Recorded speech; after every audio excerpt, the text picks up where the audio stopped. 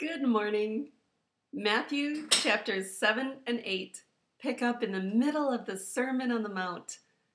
Jesus tells us things to help us have a rock-solid foundation for living. He tells us things like, don't judge others.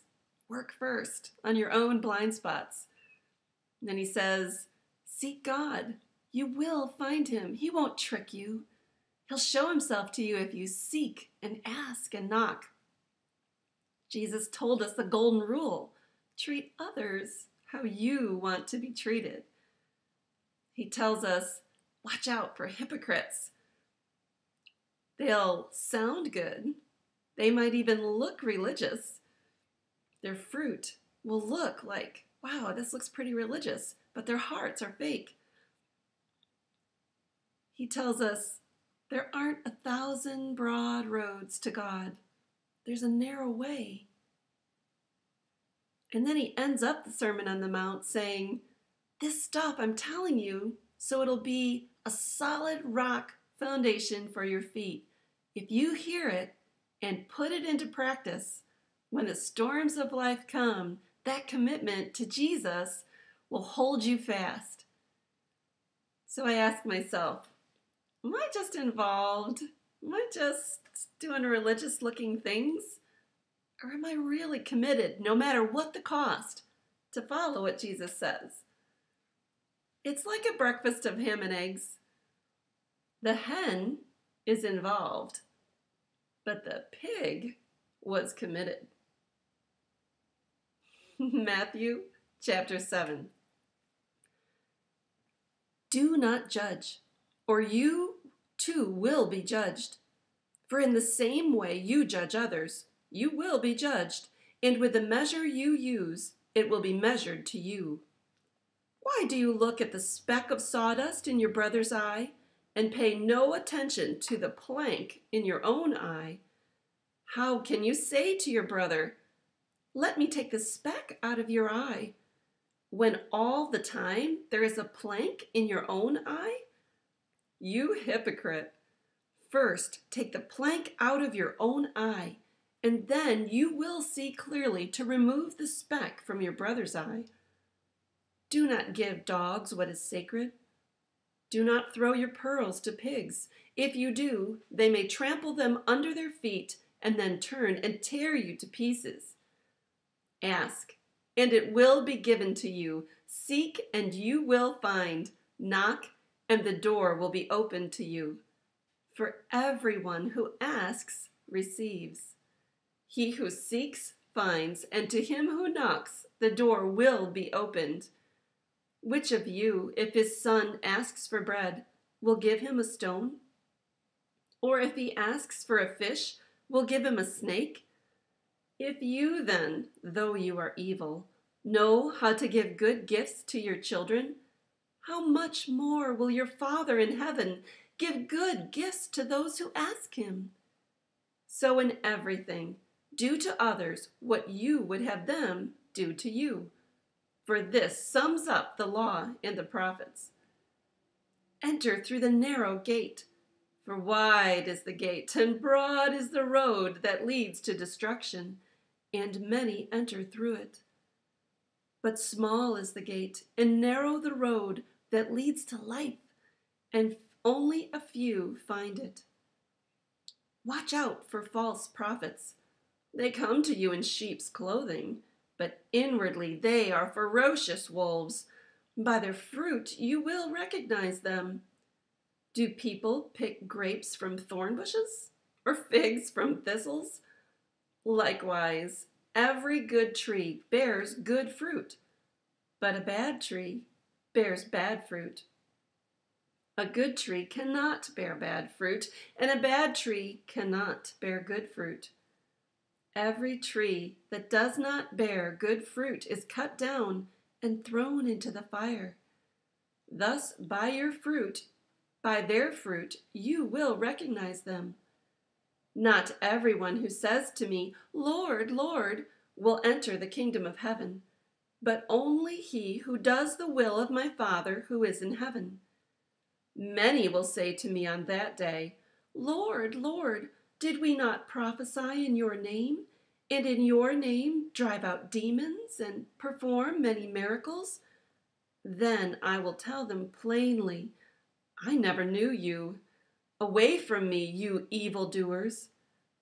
Therefore, everyone who hears these words of mine and puts them into practice is like a wise man who built his house on the rock. The rain came down, the streams rose, and the winds blew and beat against that house. Yet it did not fall, because it had its foundation on the rock. But everyone who hears these words of mine and does not put them into practice is like a foolish man who built his house on the sand.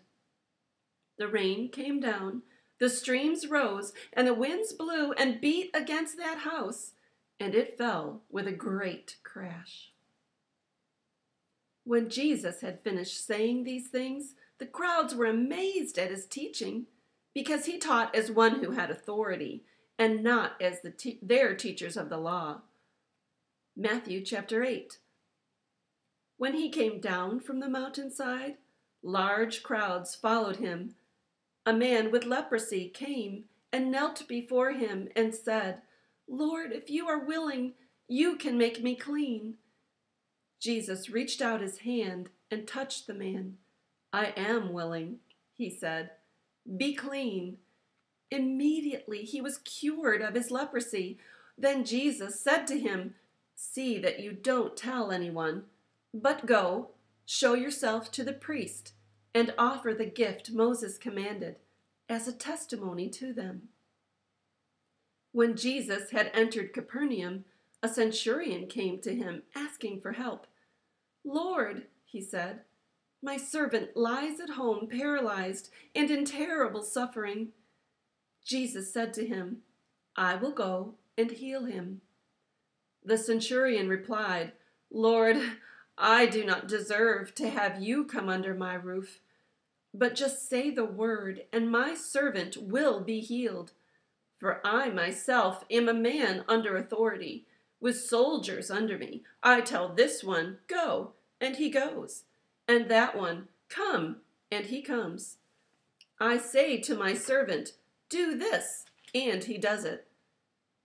When Jesus heard this, he was astonished, and said to those following him, I tell you the truth, I have not found anyone in Israel with such great faith. I say to you that many will come from the east and the west and will take their places at the feast with Abraham, Isaac, and Jacob in the kingdom of heaven. But the subjects of the kingdom will be thrown outside into the darkness, where there will be weeping and gnashing of teeth. Then Jesus said to the centurion, Go, it will be done just as you believed it would. And his servant was healed at that very hour. When Jesus came into Peter's house, he saw Peter's mother-in-law lying in bed with a fever. He touched her hand, and the fever left her, and she got up and began to wait on him. When evening came, many who were demon-possessed were brought to him, and he drove out the spirits with a word and healed all the sick. This was to fulfill what was spoken through the prophet Isaiah. He took up our infirmities and carried our diseases. When Jesus saw the crowd around him, he gave orders to cross to the other side of the lake. Then a teacher of the law came to him and said, Teacher, I will follow you wherever you go. Jesus replied, Foxes have holes, and birds of the air have nests, but the Son of Man has no place to lay his head. Another disciple said to him, Lord, first let me go and bury my father. But Jesus told him, Follow me, and let the dead bury their own dead. Then he got into the boat, and his disciples followed him. Without warning, a furious storm came up on the lake, so that the waves swept over the boat. But Jesus was sleeping. The disciples went and woke him, saying, "Lord, save us! We're going to drown." He replied, "You of little faith, why are you so afraid?" Then he got up and rebuked the winds and the waves, and it was completely calm. The men were amazed and asked, "What kind of man is this? Even the winds and the waves obey him." When he arrived at the other side in the region of the Gadarenes, 2 demon-possessed men coming from the tombs met him. They were so violent that no one could pass that way. "What do you want with us, Son of God?" they shouted. "Have you come here to torture us before the appointed time?" Some distance from them, a large herd of pigs was feeding. The demons begged Jesus, "If you drive us out, send us into the herd of pigs." He said to them, "Go." So they came out and went into the pigs, and the whole herd rushed down the steep bank into the lake and died in the water. Those tending the pigs ran off, went into the town, and reported all this, including what had happened to the demon-possessed men. Then the whole town went out to meet Jesus, and when they saw him, they pleaded with him to leave their region. Wow, that gets me.